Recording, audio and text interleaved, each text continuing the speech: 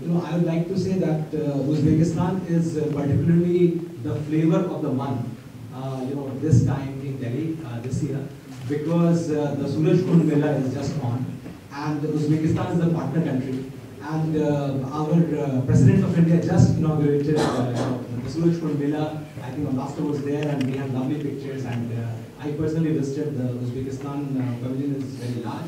And last Saturday when I was there, there was a sea of, there's a multitude of people there, and that it's such a hit actually.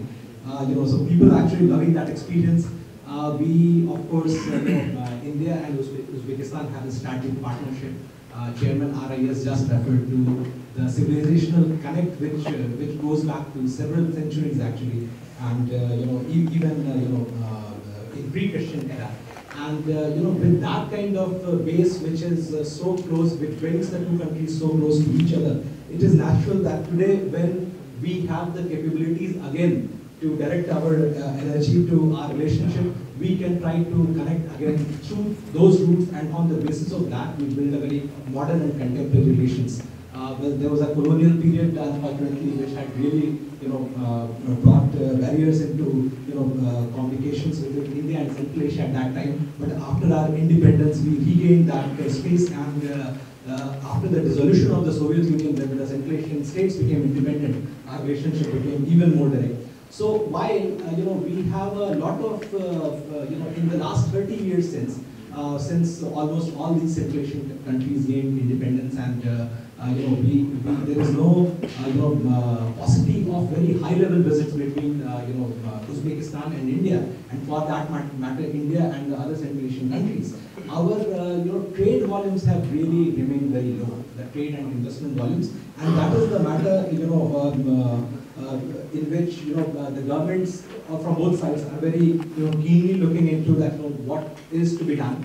And you would have heard that we launched the India Central Asia dialogue at the level of foreign ministers last year, which has become really the new platform on which India and Uzbekistan and all those other Central Asian countries are working together. There's a very interesting history that late Srimati Sushma Swaraj, when she was in Uzbekistan in 2018, Foreign Minister Kamilov and Madam Sushma Swaraj talked to each other, and the idea dawned upon them that why not bring all the foreign ministers of Central Asia. So while of course we were talking of India-Uzbekistan relations, the idea was also to get a region-wide approach and bring the two countries together, two countries to be initiators of a dialogue. So the joint invitation to all the Central Asian foreign ministers were written by the Indian foreign minister and Uzbek foreign minister, and Uzbekistan offered to host that dialogue in Samarkand, which actually took place in January 2019. And we also invited Afghanistan to participate in a special session where we would talk of connectivity, because connectivity, no connectivity between India and Central Asia overland is possible given the politics today without the cooperation of Afghanistan, and for that matter, given the friendly relations which India has with Afghanistan and Afghanistan has with Uzbekistan and other Central Asian countries, this was possible. The scenario was like this, that all the 7 foreign ministers came together on a platform, which was a very historic event in the region. It gave a very good signal that for development, for connectivity, all these 7 countries stand together. And the India-Central Asia dialogue was a big success. And what happened there that the Indian foreign minister offered that India is of course deeply involved in economic diplomacy, and we are working in other regions with our other friendly countries, and we are bringing our developmental partnership with these countries. And we had very successful experience of extending, our lines of credit for business development. And this is what Indian foreign minister proposed, that we want to do that with Uzbekistan also, and with Central Asia also. And if you remember that President Shavkat Mirziyoyev had come to Delhi on a state visit in October 2018, and our Prime Minister already announced a $1 billion line of credit, a mix of line of credit and buyer's credit for Uzbekistan. And this quantum of line of credit, for a single country, and definitely in the Central Asian region, had never been announced before. So you can understand that how strong the political will is from our side to engage with Uzbekistan And and it has been reciprocated by Uzbekistan. The Uzbek president had very good words of friendship to say about India. He visited Agra. He was gratified. We signed a memorandum of understanding, sister city relations between Samarkand and Agra. All that brought very old connections back. And we decided to work together on in this field. Of course, during his visit, 17 agreements were signed in various spheres, which was a landmark for signing so many agreements in single visit. But it showed that how much the urge for cooperation was there from both sides. That we worked on a lot of documents. And President Mirziyoyev, he decided to come again. Prime Minister invited him, and he said, "Yes, I will come." He came in the vibrant Gujarat summit in January 2019, in which he brought a big Uzbek delegation. There was, with chambers of commerce, there were, discussions and talks on how we can do more with each other in various sectors. And there was a landmark uranium purchase agreement contract was signed between India and Uzbekistan. So Uzbekistan actually, while there was a contract which had been signed, but because of certain difficulties it had not been actualized, in January 2019 this contract was sealed. And in fact, in the field of, while Ambassador Mohan talked of energy security, with the civil nuclear cooperation and supply of uranium, Uzbekistan has the potential to become one of our leading partners in the field of energy security. So we started to work in these fields, and then further developments have taken place. There is a lot of emphasis on having good business links. Recently, the Chief Minister of Gujarat took a 50-member plus business delegation to Uzbekistan in the month of October. That led to signing of almost 50 or even more B2B MOUs. And they did not rest at that. Right after that, on the heels of that visit, Uzbekistan government sent a business delegation to Gujarat, and they signed some further MOUs. I believe that in many projects like IT and textile, agriculture, a lot of good things are happening, and companies are talking to each other, and some projects are on the verge of getting realized. I think there was a big investment which came in the field of pharmaceuticals. I think more people will speak about it, and especially in the field of agriculture, there has been this constant Uzbek push, and which is good, thanks to the government of Uzbekistan for thinking of that, because Uzbekistan has some of the best organic fruits and vegetables, and India is a big market for all that. We have our own, and we import from other countries also. While the quality is so good, that cannot come unless we engage on having all the clearances of phytosanitary norms and those kinds of pest risk analysis certificates, etc. And so we started to work with Uzbekistan. And while as Chairman RIS was saying that it is government's duty probably that if you point out the difficulties, government would like to bring in policy changes, and then it is left to business that you can take it forward. So while we exchange technical data, Uzbek lemons and Uzbek melons have been cleared by government of India for import into India. Similarly, Uzbek government has given permission for Indian bananas and Indian mangoes to be exported to Uzbekistan. And then there's a Uzbek request for a lot of other kinds of things, chili and pepper and other kinds of fruits and vegetables for which the work is going on. There's a remarkable opportunity to trade in agriculture, and in agricultural production also. I think Uzbekistan has offered, when the Gujarat delegation had gone there, a huge quantity of land which can be made available to Indian investors if you want to go and begin agricultural practices in Uzbekistan. So we have very good prospects in field of trade and in agriculture also. What is happening also that we recently, if you were paying attention, we recently had the launch of the India Central Asia Business Council with the help of FICCI. And this initiative also came from the Indian minister. When she spoke at Samarkand, she said that at the B2B level, We want the chambers of commerce of all the countries to come together, and they can tell us that what policy initiatives are needed from the government, where you need certain kinds of controls to go, or what are the obstacles in going trade and investment, and we would help you. And this led to finalization of the idea of the India Central Asia Business Council, where FICCI was the nominated leading chamber of commerce from the Indian side, and all the 5 Central Asian countries, they came forward with the names of their nominated chambers, and the heads of these chambers were last week. They were in Delhi. External Affairs Minister spoke to them, with FICCI they worked, and they have come out with an outcome document, which is going to now establish the India Central Asia Business Council.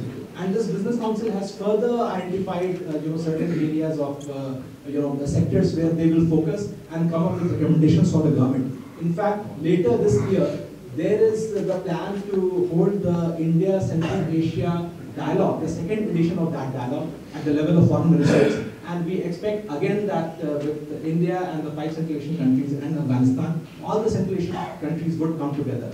The good thing was that Foreign Minister Kamilov, who came to Delhi to speak at the Raisina Dialogue, he had a bilateral meeting with our External Affairs Minister, and both ministers agreed that this dialogue has to be taken forward. Our minister thanked him for constantly taking care of the initiatives to go forward in this dialogue.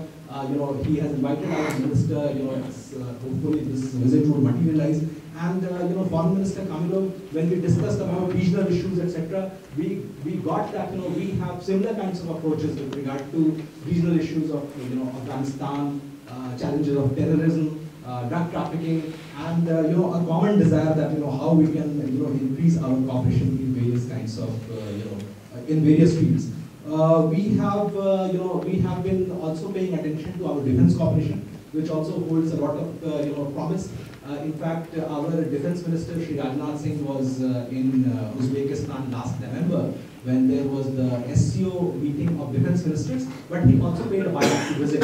And in this visit, we had the first India-Uzbekistan military exercise, which took place focused on counter-terrorism. And we can see that how we have evolved from while there was no joint working group on defense. It was established in 2018. The Uzbek defense minister had visited at that time.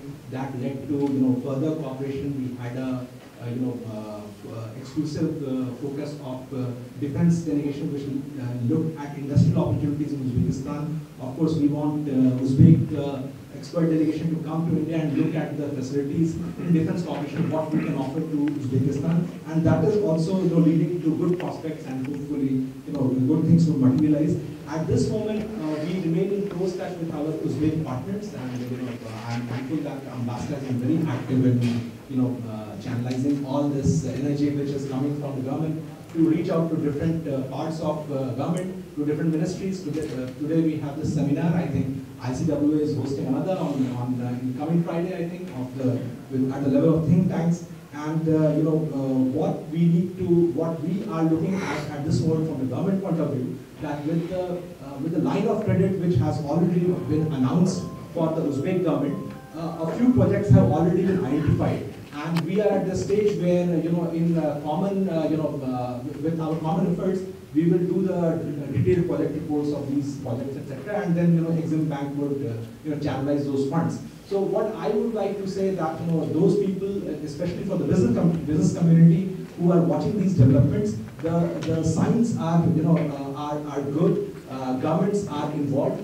And while these trade barriers or trade barriers are being broken, facilitation is happening. So I would request the business community to channelize their energy and seriously look at the prospects of India-Uzbekistan trade and investment. Lastly, I would like to say that there was one very good idea which came from the India Central Asia Business Council meeting last week, that we should look at air corridors between India and the Central Asian countries.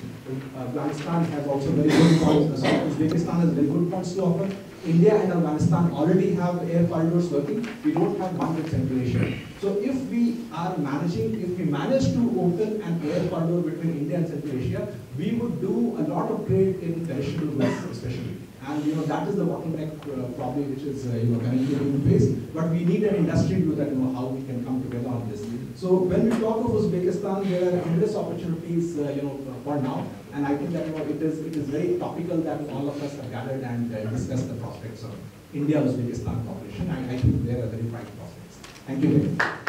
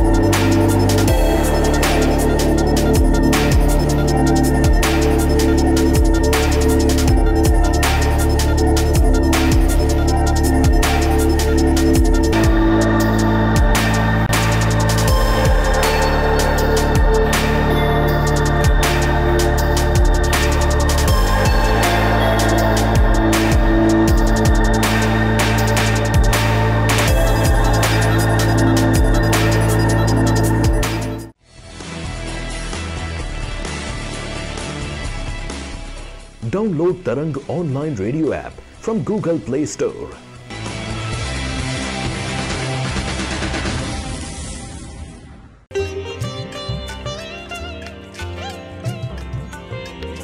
You are listening to Tarang Devotional Online Radio.